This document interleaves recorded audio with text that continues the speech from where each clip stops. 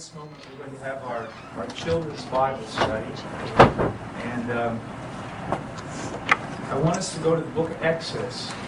Children, have your Bibles, turn to the book of Exodus. It's the second book in the law.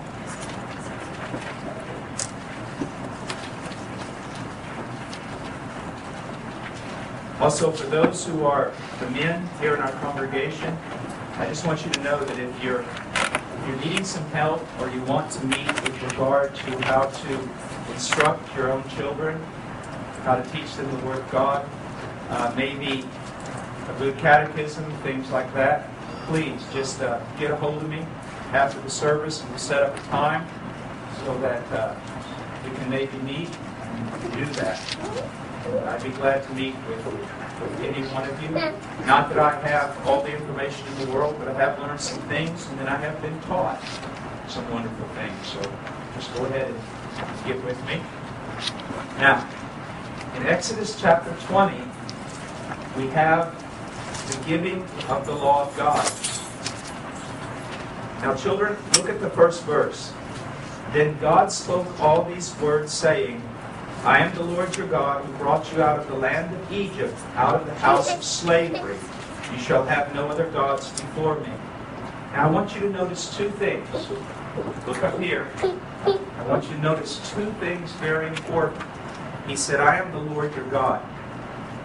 And then he said, I've brought you out of the land of Egypt. Now there's two things that are extremely important.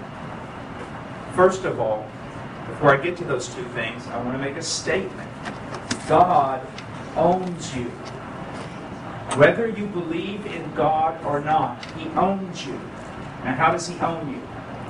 By virtue of creation. He is the Lord God that created the heavens and the earth. So He owns you. And you are responsible to Him whether or not you believe or whether or not you have Jesus Christ possessing you. He owns you just because He made you. Now, I want every child here to take a breath. Now let it out. Who gave you that breath? God gave you that breath. Put your hand to your chest. Feel your heart. Every beat of your heart is given to you by God. God owns you. Your life is in your hand. And you know what He can do with that life? He can give you more life. And He can take your life away. Did you know that? Immediately, He can take your life away. Your time is in His hands. You need to know that. You will live only the number of days that God has given you to live. Now that's very important. He owns you. But now, there's a second way in which God can own a person. And that is, He says, not only am I the Lord your God, I'm the one who saved you out of Egypt. Now, God hasn't saved us out of Egypt, but He has provided His Son, Jesus Christ, to deliver us from sin. So the person who's just born into this world, he's owned by God because God created him and sustained him. But the person who repents of their sins and believes in Jesus Christ, that person is doubly owned by God because God bought them with the blood of His Son. Now, many of the great confessions of the church, some of you have read some of them, the Westminster Confession, the 1689 London Confession, how do they usually begin? They begin with something like, what is the chief end or purpose of man? Why was man made? We were made to glorify God. What does glorify God mean? To worship Him, to honor Him, to obey Him. And basically, what it means is this, that you recognize how worthy God is. That He is the most important person there is. Everything else means nothing compared to Him. You were created to recognize that He owns you. You were created to recognize that He loves you. You were created to love Him back, to obey Him, to submit to Him as Lord. But not just glorify Him, but to enjoy Him forever. A person who has a relationship with God in which they're just obeying God, that's a dead relationship. You know, when you go out, like when we're up in the mountains or something, and you see a beautiful sunset, you don't just obey it, do you? You enjoy it. You enjoy that sunset. Well, God is much more beautiful than sunset, a beautiful stream like we have here in our town. He is more beautiful than anything you could imagine. So you not only obey Him, you learn to enjoy Him. And as a matter of fact, now listen to me. Young people, this is what I want you to learn. Everything. This is where we're going to end. There is a real sense that if you obey God, you will enjoy Him. Okay?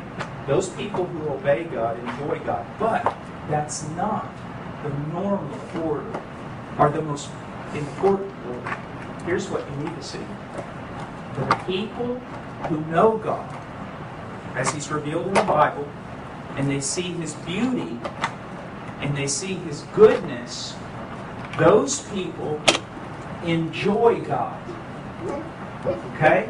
And the more they enjoy God, the more they obey Him. You see that? Someone who just obeys God, that's kind of like slavery. Well, you just need to do this because it's the right thing. That's not right. We need to do it because of God. God makes it the right thing. We need to do it because He is so worthy.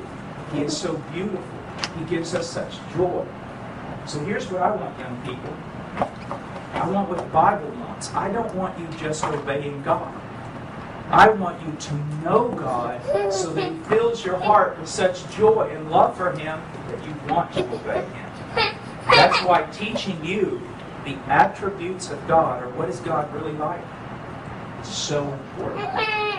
How many of you want to be strong? Nobody? Who wants to be weak? Nobody? Who wants to be strong? All right, who wants to be strong? You know what the Bible says? The one who knows their God is strong. They know their God, and they're strong. Okay? They know their God, and therefore they're strong. All right, let's pray. Father, we come before You and we ask You, Lord, to deal with our children. We place their hands into Your life, their life into Your hands. We ask You to we trust You with them. We would more have You be sovereign over their lives than to have them be sovereign over their lives. Take them. We pray, O Lord, that You would have mercy, that You would save them, and that You would use them, that You would protect them from evil and evil men, that they would not turn to the left or the right, but that they would follow You. In Jesus' name.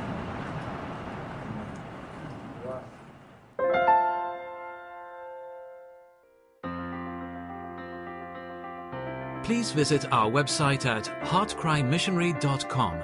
There you will find information about the ministry, our purpose, beliefs and methodologies, and extensive information about the missionaries we are privileged to serve.